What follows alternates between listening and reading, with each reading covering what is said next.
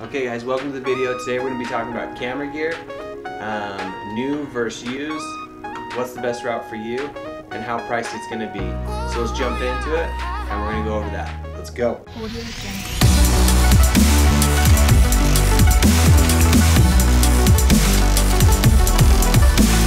Okay guys, so when I was looking into getting into photography, I was watching some of these guys like Peter McKinnon, Matty Hapoya, Casey Neistat, some of these guys, and I was thinking it wouldn't be that hard to start making some of this content, get into it. Obviously I wouldn't be on the Peter McKinnon level or some of these big creators, but I'd be able to get going. I had no idea how much it would cost to get started. I thought it wouldn't be too bad to get a new camera, some lenses, some audio equipment, and then maybe some lighting. I didn't think it'd be that much. Looking at some of their content, looking at Peter McKinnon, Matty Hapoya, Casey Neistat, watching some of these guys and what they were creating, I thought, wow, that'd be sweet. I can get started, start making some awesome content of my own, and grow to that level. I had no idea how much it was going to cost.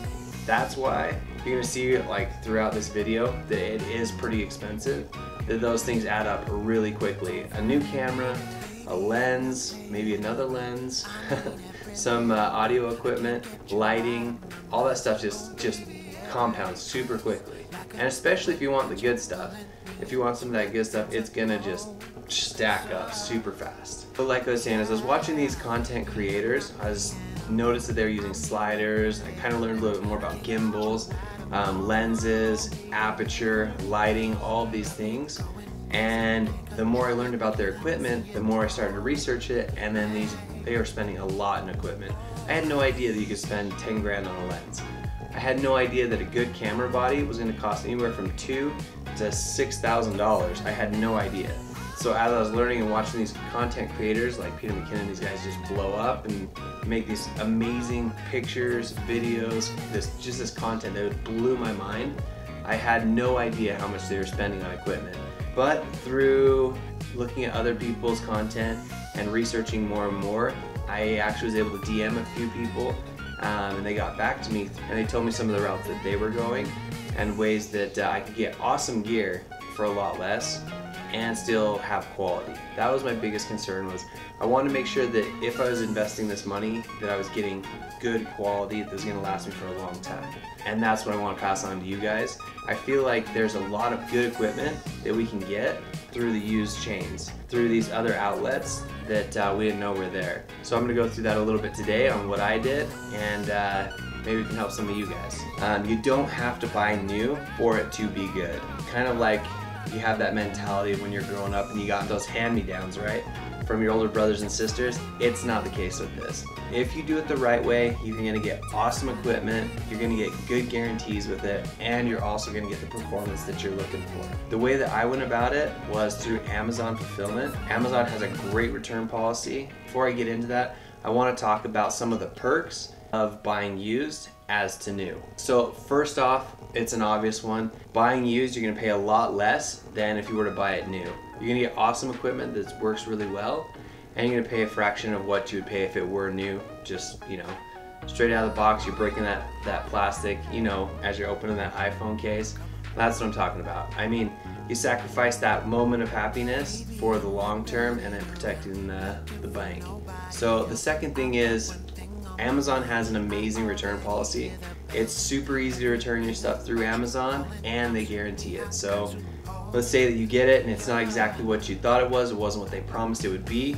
It's super easy to return that, and Amazon makes it that way. Great policy, great company. That's the way I went, and I feel like it's a good way for you guys to go too. And then the last thing, these products are like new. A lot of them are just opened out of the box, put back in, and then shipped back to Amazon. So majority of the time you're getting a product that is brand new or barely used. This stuff is new equipment. It is awesome, it's cared for, it's quality, and you guys are getting it for an awesome deal. The next thing I want to talk about is something that everybody has. It's your typical fears with buying through fulfillment or buying used. So the first fear that people have is that the equipment won't function as well as if I bought it brand new. If I'm the first person to use it, that's the only way it's going to work and perform the way that I want it to. Not the case, guys. First fear is performance, functionality, making sure that it does meet your standard. I'll tell you right now, it's worked well for me, and I think it really will work well for you. One of the other fears that a lot of people have is that the product just won't come at all. When you're spending thousands of dollars and you're making a large investment like that, it is scary to, just expect it to come in the mail and just be sitting in your mailbox when you get home. I've had a really good experience with it. Luckily, I have great neighbors and they don't steal my stuff. But yeah, I mean, the majority of it, if you're spending a certain amount, I know they make you sign for it. They won't just leave it on your doorstep. Okay guys, the last fear that a lot of people have is the return.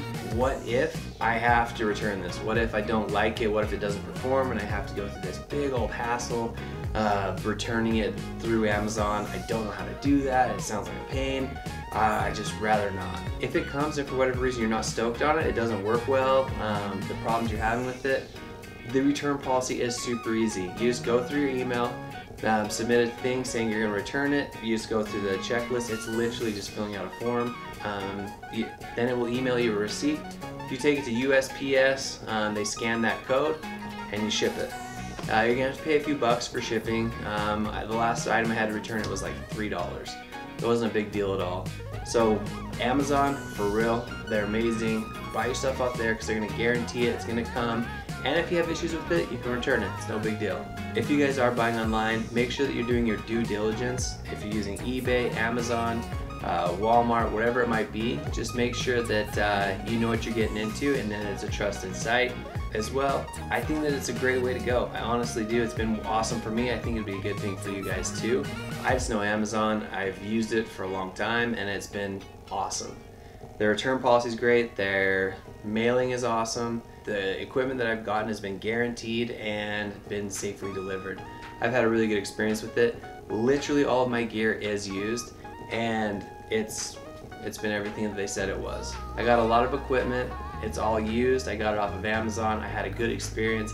I feel like that's going to be the same for you guys. I would highly suggest it to everyone. If you're looking at saving a couple bucks so that you can stretch your dollar a bit further, get more equipment, maybe saving up for a couple lenses instead of for just one, I think it's a good route to go. The cameras that I use, the lenses I use, everything that I have is off of Amazon and I bought it used. I really think that's a good bet for you guys. I think that it would work well for you, especially if you like me and you like to save some money and buy a little bit more for your money. But like I said, try it for yourself, see what works best for you. I know used for me was the way to go. Maybe new is the way that you should go because you feel the most comfortable with that. If that's the case, just do it. Do what's best for you. Ultimately, it's up to you guys, whatever you think is best. For me, used was the way to go. Put it in. It worked out for me. I bought all of my equipment used. Every bit that I have, I bought used off Amazon. I didn't have to return any of it. Actually, it was all awesome, did super well, performed the way I wanted it to. I want to thank you guys for watching the video. If you have any questions, comments, suggestions, let me know. Put them in the comments below and I'll get back to you guys on it. Let me know how it goes. If you guys order something used, that'd be cool. I'm going to link all my stuff below so you know what camera equipment I have, what I bought off Amazon, and maybe it'll work for your gear too. So if you have any questions, let me know. We'll see you guys.